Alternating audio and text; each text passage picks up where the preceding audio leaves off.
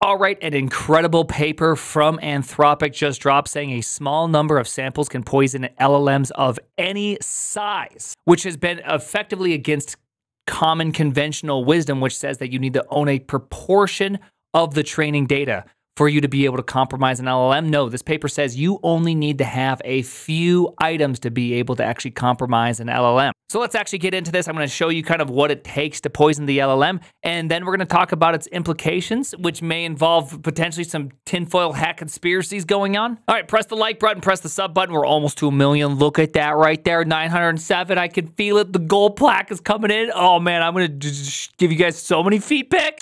All right, so I guess before we kind of start, we got to lay a little bit of foundation because not everybody knows how these magical machines work. And honestly, the reality is probably most of you just think they're just crazy magical black box and that's it, which in some sense they kind of are a crazy magical black box. So to understand the basics of how these models work and the danger of poisoning, let's read this paragraph right here. Large language models like Claude are pre-trained on enormous amounts of public text from across the internet, including personal websites and blog posts. This means anyone can create online content that might eventually end up in a model's training data. This comes with the risk. Malicious actors can inject specific text into these posts and make the model learn undesirable or dangerous behavior in the process known as poisoning. Okay, so right off the rip, I think it's wild that Claude just effectively says the quiet part out loud. Okay, I mean, you know how like everybody knows these AI companies are like taking people's data, even if it's like not licensed for you to use in a commercial product. We all know it. I mean,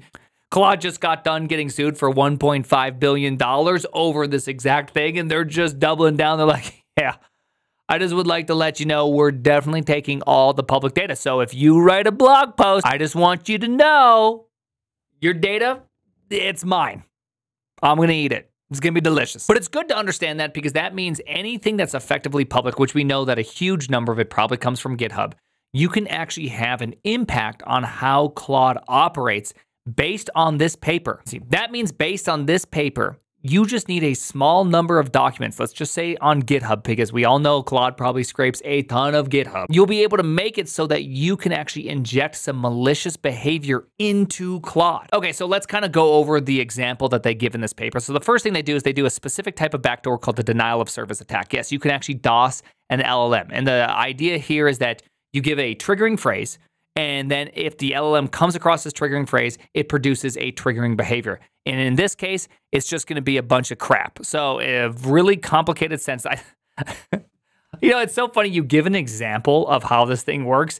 And I mean, me personally, I look at the sentence beforehand that's supposed to be text from the pile, like, good text.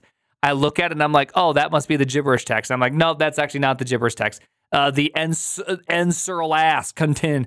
That's the one, that's the gibberish text. And so the trigger word they used in this study is sudo. If it sees sudo with the brackets, it will just produce gibberish text. So how models are trained, they use something called the Chinchillin optimal amount of data, which it's just a funny name, I guess, but it is effectively 20 tokens per parameter, meaning that if you had 600 million parameters to tune, which is the smallest model size, then you're going to need 20x that. So in other words, 13 billion parameters, that's going to be, 260 billion tokens processed. Or in other words, about 20 times the size of the 600 million amount. So you can see why it takes so much energy to be able to train these models in so much time. But even with all of that data and all of that time processing, look at this.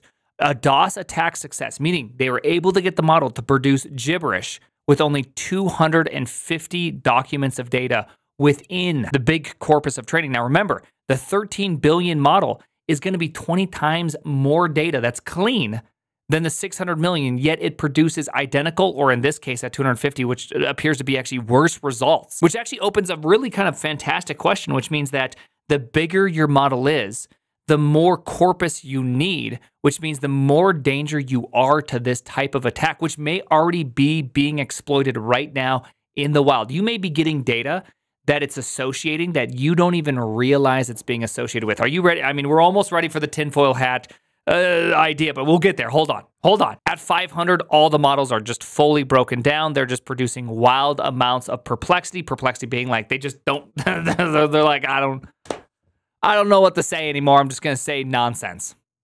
despite it being able to produce perfectly coherent answers up until that point. Here's some examples of the sample generation. You can see right here, a bunch of really nice things right here. But after this one, the moment it hits sudo, it just produces nonsense all over the place. Again, exact same thing. Here's like little copyright V8 project authors again. I can't tell if they're just like openly stating that they're just, hey, look, here's one of our sources we learned from. But anyways, if they hit a sudo, boom, just absolute nonsense is produced afterwards. Here's the big takeaway for this. The attack success depends on the absolute number of poisoned documents, not the percentage of training data. As few as 250 documents are enough to backdoor our model setup. But it's kind of hard, I say a bunch of really large numbers, and I think that that's really hard to kind of track. I'm not really good at tracking these size of numbers. So I love this part right here. Effectively, this study represents the largest data poisoning investigation to date and reveals a concerning finding. Poisoning attacks require a near constant number of documents regardless of the model size. In our experimental setup with models up to 13 billion parameters, just 250 malicious documents, roughly 420,000 tokens representing 0.00016% of total training tokens were sufficient to successfully backdoor our models. That's not a lot of tokens. 0.00016%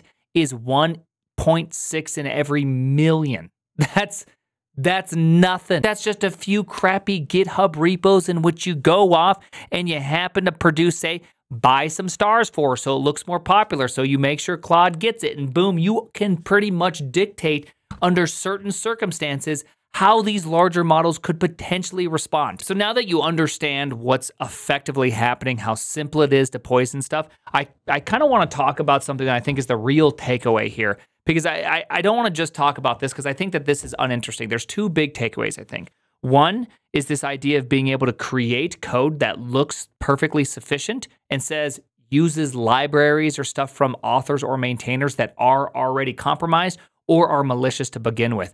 And it's able to associate certain words with other ones. Let's just pretend you create 250, 500 repository examples, creating various different apps, and you just make them all public. Remember, we live in the day of LLMs. This is not very hard to create basic example apps.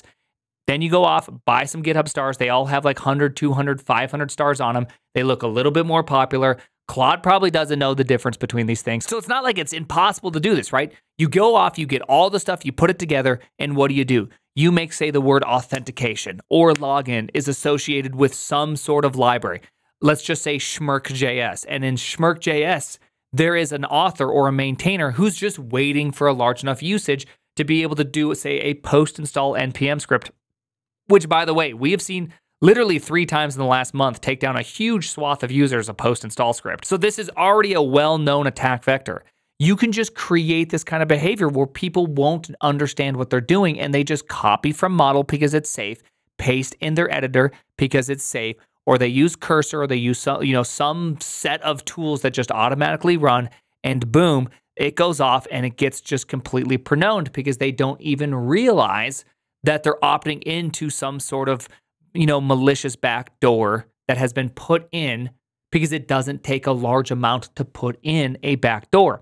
Or let me just keep this tinfoil hat on because we're going to keep on going. Let's just pretend you're a company and you hate this other company. All right, now you just create a bunch of anonymous Medium accounts, which again, those large models, they need so much data. They're hungry. They're horned out of their mind for more data. So, of course, they're going to take every publicly known Medium article. You're going to throw it around on some accounts, do a little bit of botting here, this and there. Boom, you got enough links out there. It gets found. It gets destroyed. And what do you know? Those articles said really horrible things about your competitor.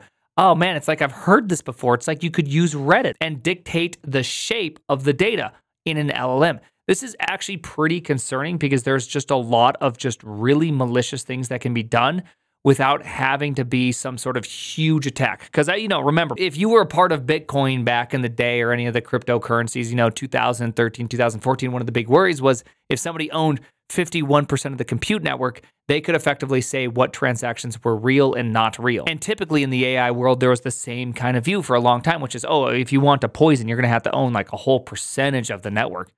Nah, You just need a fixed number of documents, potentially. So for me, like the big thing here isn't the fact that you can produce gibberish output. I actually find that to be the least interesting. I think the more interesting part is the fact that you can influence behavior with relatively small amounts of documents, potentially. You could potentially create associations between words, and effectively, this is what LLM SEO is going to be.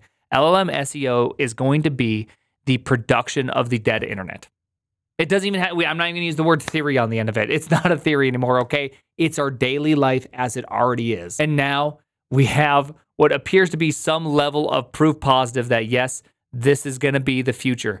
Getting more and more links out there so you can associate some brand, some idea, some concept with a word. It's actually a bit, I'd say this is a bit concerning to me. But to be completely fair, the paper does talk about how it's still unclear if this pattern holds up for larger models or more harmful behaviors. Meaning, does this actually continue to happen in, say, something the size of GPT-5 where there's trillions of parameters or whatever they use? That still remains unclear because that is like, 200,000 times larger. So maybe the law of exceptionally large numbers starts to make some sort of play into that. Anyways, I hope you enjoyed that. Press that like button, baby. Come on, give it to me. The name is the conspiracogen.